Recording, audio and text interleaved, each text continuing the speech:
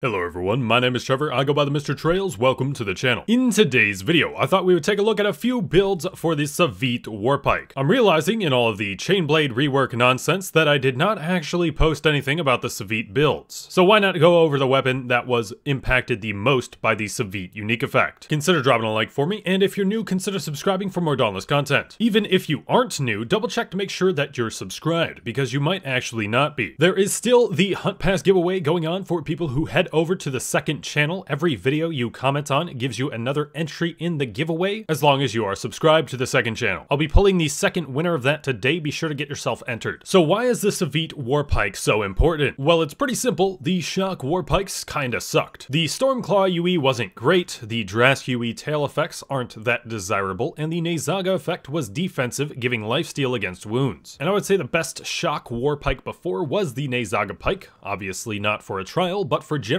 play it's better than the Drask UE. But the Sahvyt pike comes along and is now the obvious favorite for shock unique effects in a lot of cases, the warpikes being the most prevalent. We're going to go over 3 builds for this: a Catalyst Savagery version, a Relentless Savagery Discipline version, and a Tenacious Tough Iceborne version. And the last build is not going to require any legendary gear. So let's start with the best of the bunch, the Catalyst Savagery version. We're going to be rocking the Malkarian warpike with Catalyst and Berserker inside. Special and mod is kind of up to preference, but the Savage Wellspring and Munitions Amplifier mod is often the strongest, and it will have the Sahvyt warpike bond. For the Omnicell, we'll rock Discipline or Revenant, choice is up to you, and the Lantern is up to preference with a Catalyst inside. For the armor, we have the Shroud Helmet with Berserker inside, the Quillshot Chest with Savagery, the Timeweave Gloves with Predator, and the Thrax Boots with Predator. The tonics will be the Blitz and Frenzy tonic, with your third tonic being either the Aether Drive tonic or the Insight tonic. For wounding builds, I personally prefer the Insight tonic, and our perk summary on this build is going to be 6 Berserker, 6 Catalyst, 6 Cunning, 6 Predator, 6 Savagery, 3 Overpower, and 3 Pulse. Instead of the 3 Overpower, you can also go for maxing out the Pulse here, but it doesn't seem to make a huge difference, if any. This build is pretty darn good, and can shred behemoths of their HP in no time. Next up, let's take a look at our non-Catalyst build. When using warpike on a non-Catalyst build now, you are going to want to go with Relentless, as it's a pretty efficient way to get a bunch of positive benefits, which were mainly in it for the attack speed, with a bit of damage on the side in this case. We'll be rocking the Malkarian warpike with Predator and Berserker inside, Savage Wellspring with Munitions Amplifier for the mod, and the Sahvyt bond. Once again, we'll either use the Revenant or Discipline Omnicells and your Lantern of choice with Molten inside. For the armor, we have the Shroud Helmet with Berserker, the Quillshot Chest with Savagery, the Malkarian Gloves with Relentless, and the Thrax Boots with Relentless. This will give us a perk summary of 6 Berserker, 6 Cunning, 6 Predator, 6 Relentless, 6 Savagery, 3 Molten, and 3 Pulse. When Molten and Relentless are both up, you'll be at 40% attack speed, and you're at the 50% attack speed cap if you choose the Strike Lantern. You also have a ton of damage and crit stuff on top of that, which makes this a pretty solid non-Catalyst build. You can still bring the Insight tonic on the side just to help get the wounds faster. And our final build today is going to be for the Tenacious Tough Iceborne combo. This also sort of serves as an early to mid-game build. We'll be rocking the Sahvyt warpike with double Relentless inside. You'll probably have Concussive Payload as your special, and the Munitions Amplifier mod is the first one on the Slayer's path. We're rocking the Iceborne Omnicell, and it's going to be your choice of Lantern with Molten inside. For the armor, we can go with the Shroud Helmet with Overpower inside, the Nasher chest piece with Tough inside, the Boreas Gloves with Overpower inside, and the Boreas Boots with Cunning inside. This perk summary would then be 6 Cunning, 6 Overpower, 6 Relentless, 6 Tenacious, 6 Tough, 3 Molten, and 3 Pulse. You can replace one or both of the overpowers in this build to Berserker to have a bit more consistent damage. The Sahvyt pike is pretty solid, and while it's not exactly competing for the best overall pike, it's definitely the new best shock warpike. Thank you guys very much for watching. Consider dropping a like for me if you found this useful, and subscribing if you are new. I think I'm going to make it a goal for 2022 to ramp up the content production and give myself some goals for that content each week, such as making sure I do at least 1 build video per week, as well as putting in more effort to make those huge videos like the complete interrupt guide. I didn't forget about remaking it, I've just had other things on my mind. But with the new year, it's a good time to take a look at everything I'm doing and adjust things as people do. Anyway, I've been Trevor, I go by TheMrTrails, catch you guys next time.